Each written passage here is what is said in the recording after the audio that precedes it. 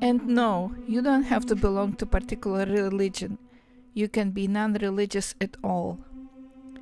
When you visit pilgrimage shrine, you place yourself in an energy field of highly charged vibrations from all those prayers during centuries. It is not something tangible, which you can see or touch, but it is recognized as having a palpable and special energy or power which is clearly discernible from that of similar landscape or surrounding. It is recognized as a special place which acts as a portal or crossover to the spirit world. 17th century icon, our Miraculous Lady of Aglona, which is only unveiled to the public during religious celebrations, is believed to have miraculous powers. There are endless list testimonials to the healing power of the icon. The church website basically states that you don't pray to the icon itself, but the icon is kind of window which connects you to the higher powers, the universe.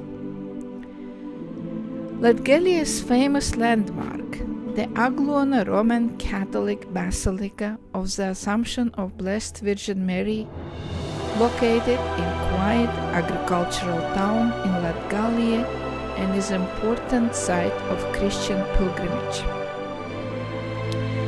Aglona Basilica is a major Roman Catholic shrine. Pilgrims come to Aglona on August 15 each year to celebrate the Assumption of Blessed Virgin Mary into heaven. The Assumption of Mary, or Assumption of Virgin, is teaching that after the mother of Jesus died, she was resurrected, glorified, and taken bodily to heaven. Annual pilgrimages to Aglona for August 15 celebration of the Assumption of Blessed Virgin Mary are among the most moving traditions of the modern-day Roman Catholics. The pilgrims making the journey to Aglona travel not only from Latvia, but also from Lithuania, Poland, and other European countries. The church have also excessive collection of paintings, sculptures, and other artwork. In September 1993, Pope John Paul II visited the shrine, and over 300,000 pilgrims assembled at that time